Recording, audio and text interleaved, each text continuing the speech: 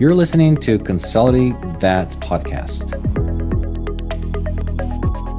Hey, everybody, and welcome back to Consolidate That podcast. We're going to talk today about do's and don'ts of the consolidation based on the maturity level. Today, we have Bill Griffin with us, an ex-CEO of Pathway and the co-founder of VIS. Bill, welcome. Hey, how are you today, Ivan? Pretty good. Very exciting topic to discuss. We had quite a few conversations about it. This episode will make a whole lot of sense if you guys go to our website, vettaintegrations.com, and open the strategic version of our maturity model, which is under the tab Maturity Model and Strategic CMM. We're going to be talking about this model. So let's just jump into it. Why do we call the maturity model as do's and don'ts for the consolidators? Well, it's interesting. So it took us a while to get to that very simple perspective, but I think it's a powerful way to consider how consolidators potentially create value and how consolidators can potentially undermine value. And understanding what you should do and what you should not do at different phases of consolidator maturity is pretty powerful. So we talked about the experience that veterinarians and the teams are going through. And I think that this plays a significant role in that, because what we see with consolidators, they have this plan, how they're going to create value for their investors and for themselves. And then they start buying practices and it becomes really exciting. So you immediately want, after you buy the practices, under the pressure of the board and the investors, you want to do the improvements right away. And that's, I think, where we kind of stumbled onto it. Well, when do you start doing improvements? And that's where I think the whole maturity model came about. So can you talk a little bit about the experience of what happens actually at the practice level and why we want to sort of separate and parse the steps of the process and what may happen if you don't? Yeah, sure. So there's a lot of moving pieces. And if we take this from a young consolidator perspective or a startup consolidator perspective, which many of the groups in the space fit that category. There, first you have to create the business to become a consolidator and the infrastructure. Then you're obviously going through the BD, M&A integrations, and then ultimately operational phase of the value stream that a consolidator creates. It's a very complex process that requires an awful lot of data, a fair amount of people, and a deep understanding of how you're going to create value with a given group of practices. And the challenge is that, listen, this is a race to become relevant, and you can't be a consolidator if you don't acquire practices. And, there is so much competition in the space that, slow and steady at this point isn't going to get you to be a meaningful consolidator, if that is the goal, meaningful as far as number of practices or EBITDA. So given that, it is a rapid pace of acquisition. Overlaid on top of it is and it's typically part of the value creation plan, is to improve margin at the practice level. And that's operational improvement post-acquisition. And the combination of those two dynamics, the rapid acquisition as well as the operational improvement on top of creating the consolidator infrastructure, is a monumental task. We know that the organization is being built at this point, and the expectation sometimes that the clinics have from consolidator that this is a large corporate structure and everything is well aligned and this is a working mechanism. But in reality, they're developing as well. So in a way, this is sort of like building a flying plane. So Bill, how does a strategic consolidator maturity model explain what the organization is going through? Yeah, so we spent a lot of time thinking about this because it is really all about people. There's a lot of positive energy in this space about creating a better experience for employees and just a better model in general. And we're seeing more of that. We're seeing young consolidators come out with models that are more inclusive. But given that, we spent some time and we created a maturity model with two core pieces in mind. And one is the organizational design, and the other is people. For the people side, we looked at behavior, we looked at team development, we looked at trust, and we looked at leadership and actions and how at different phases of growth, those different elements evolve and change. So this isn't just about blocking and tackling and process and systems, but it's also really about the emotional pieces that drive behavior. and being fully aware of that as the organizational grows. So that's a great way to look at it, because the way that team and leadership matures through this process and the emotions change, there's different levels of organizational structure. So what are those levels? What is the very first level that we're looking at? So the first level is considered maturity level 0, and that's the initial funding. We chose 0 because it represents a foundation or a base. And this is a critical phase because this is taking a vision and looking at an opportunity in the consolidation space and turning it into a real business. The biggest part of that is the funding piece. The second element is really how are you going to create value in a crowded space? And consolidation today versus 5 or 10 years ago is rather different. The value creation plan that comes out of the level 0 really needs to be targeted not only on the acquisitions side, but also on the operational side, and with a keen eye towards experience.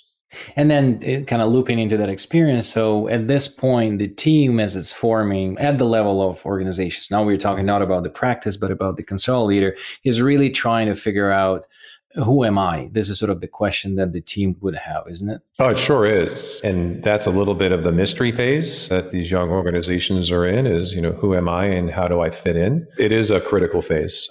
So as they go into the next level, what happens there?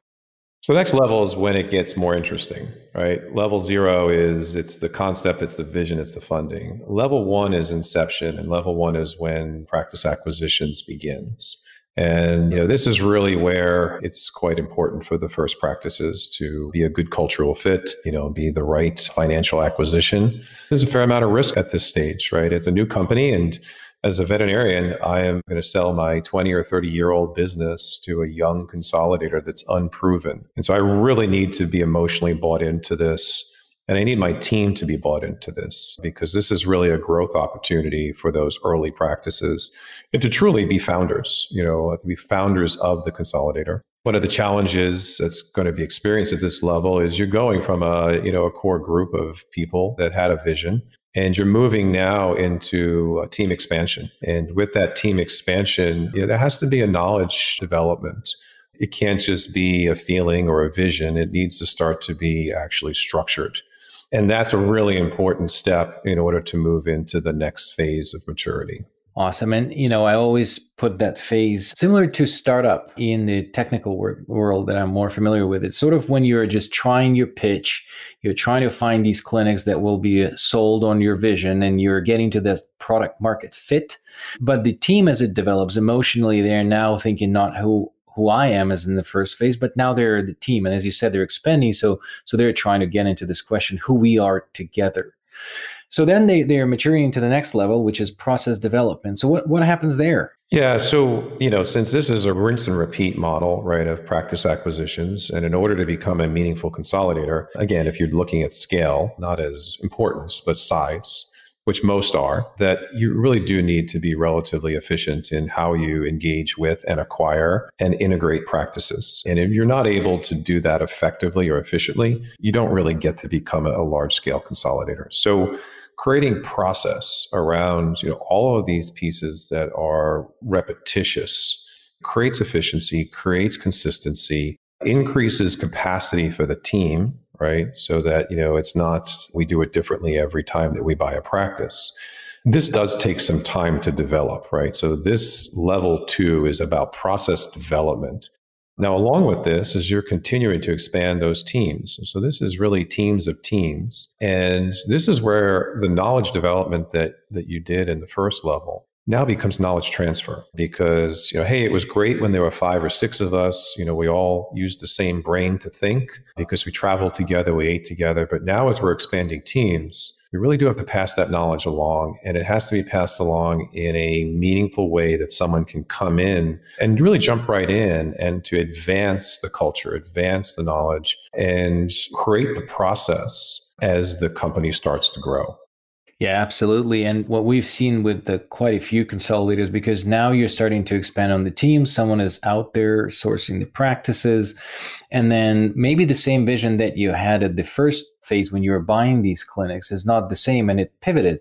But if you don't connect and don't lend it into the common knowledge base, then there's, slight misalignment when at this level happens, then it really fractures the organization going forward. So it's super important.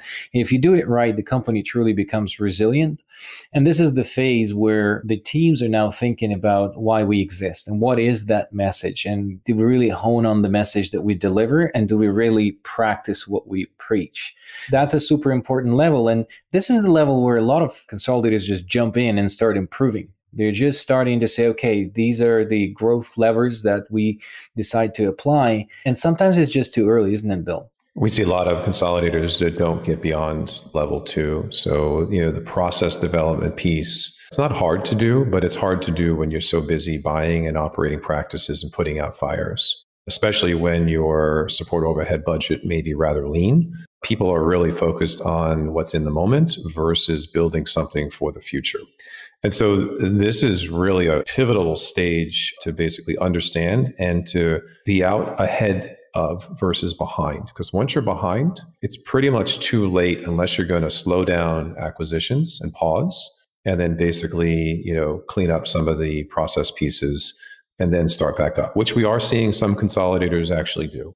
Yeah, absolutely. And we are also seeing how COVID helped with that, to slow down and just rethink your processes, maybe not intentional, but actually that was an opportunity for some of them to slow down and rethink the processes. And then that knowledge piece is really, really crucial, because when you're starting, you're trying to pull all your connections and all your past sort of engagements, employees, colleagues into your organization, and then you're bringing all the awesome talent.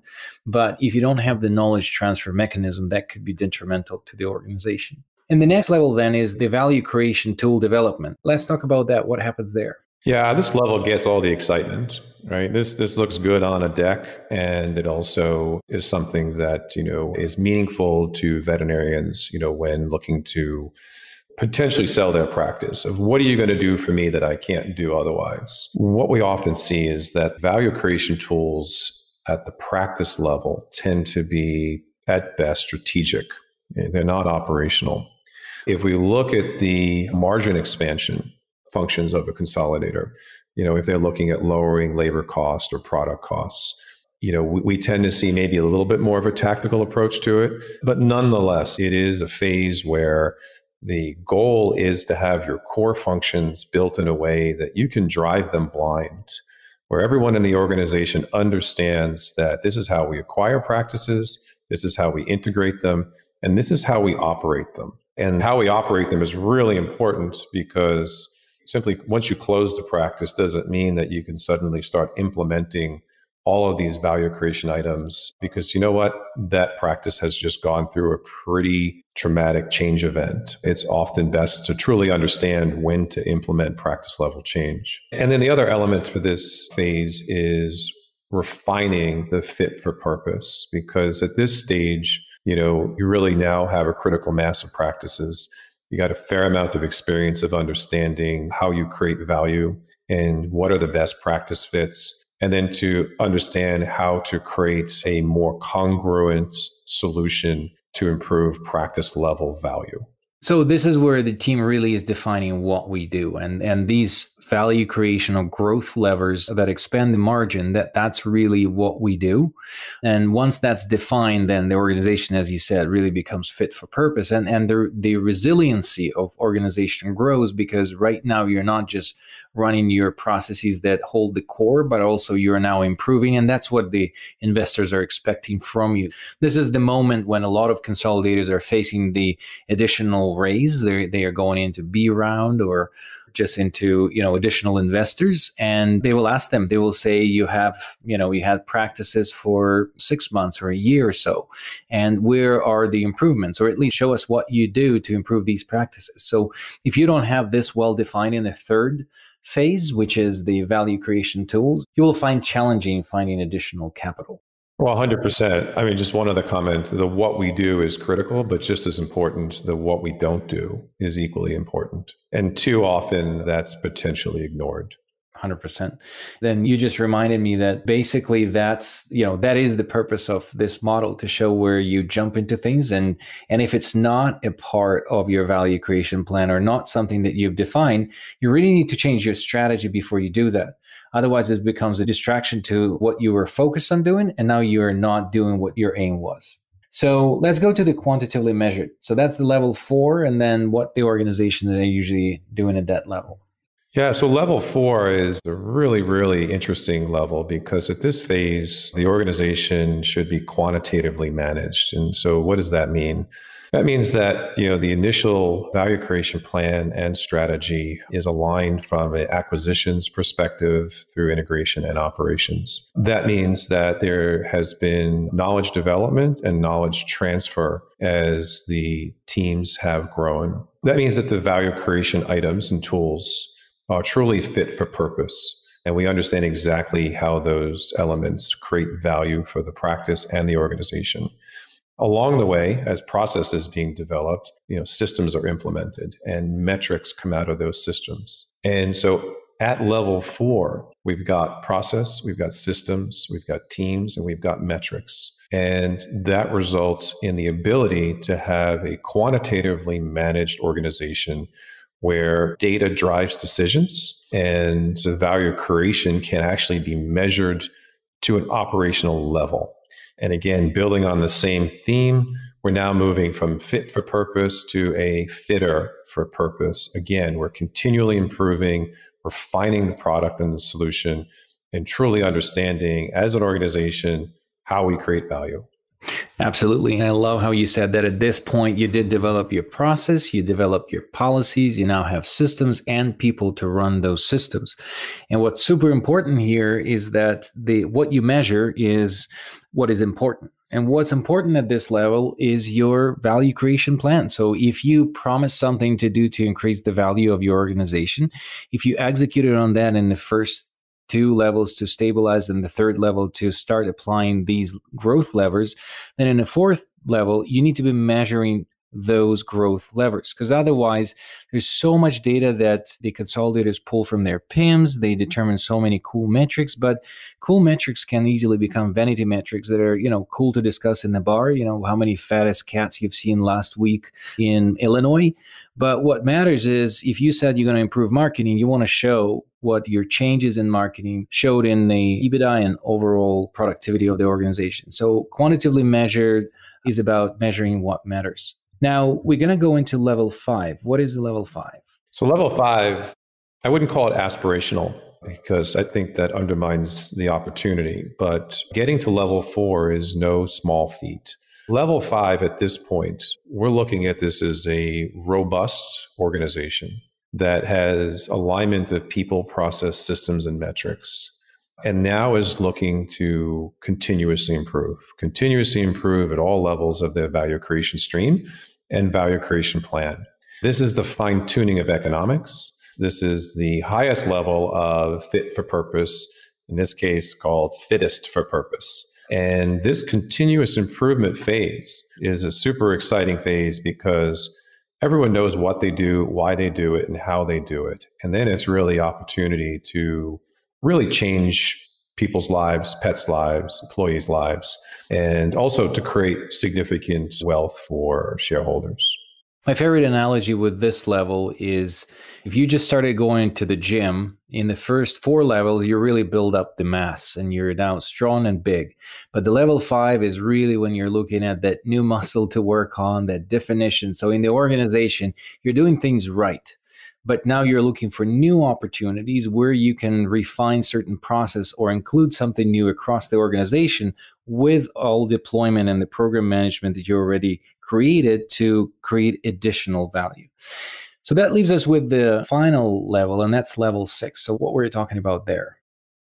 So level 6, it's considered anti-fragile, right? So we started off as fragile. Now we moved to anti-fragile. We call it built for survival.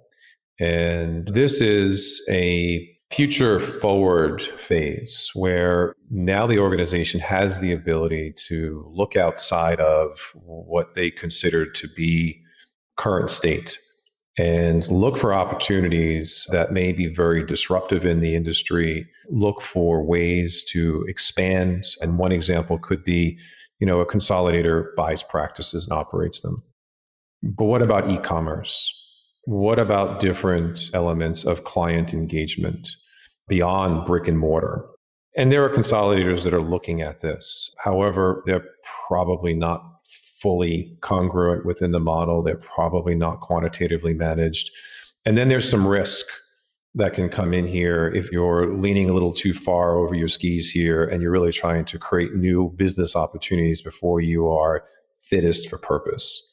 It also is an opportunity potentially to create new purpose. And it's not just new purpose as far as new business opportunities, but this could be altruistic. This could be social. This could be, look, we're talking about the pet space, right? Really making some meaningful changes in the world of pets and, whether that's euthanasia or shelters or abuse.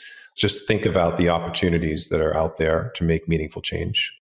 This is the level where we call it predictive. It's a predictive level where you have all your processes aligned, you exhausted sort of low-hanging fruit opportunities of continuous improvement, and now you're really thinking about new strategic horizons.